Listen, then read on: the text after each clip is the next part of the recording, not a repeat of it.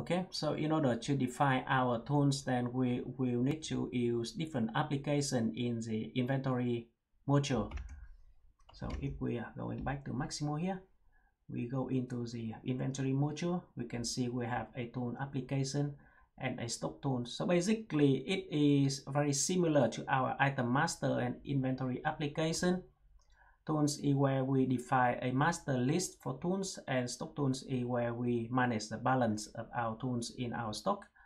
The difference between tool and items is that tools is used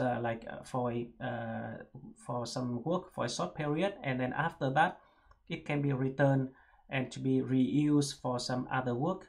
Item is usually consumed when we carry out the work, so usually we have issues transaction, but for tools then we have like usage transaction, but we don't consume it, and we can charge a cost per hour for the tool, so we can accurately calculate the cost of work order. So in this case I'm going to open the tool application and I'm gonna add a new record. I'm gonna call it a TVT1001, and I'm gonna call it a hoist car. That's it.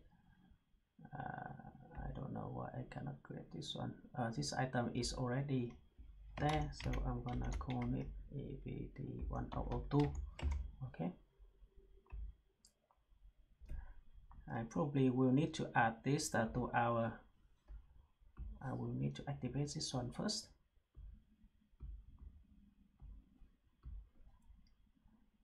And add this to our storeroom. I'm gonna add it to our central storeroom, and we're going to give it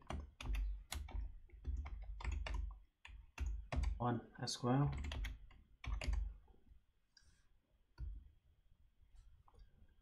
Okay, so now we have a new tools and we can associate it with our job plan that we defined earlier. So in this case we have TVI, TVSAP, and we got a small service job. And then I'm going down here and I'm going to associate the tool with our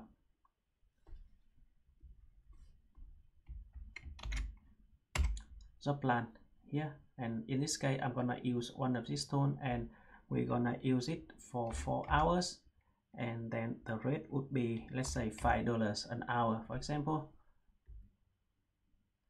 So that's how we define tools in our job plans, and later on when we carry out work, then we only report the hour that we actually use the tools, so we don't need an issues or return transaction for the tools.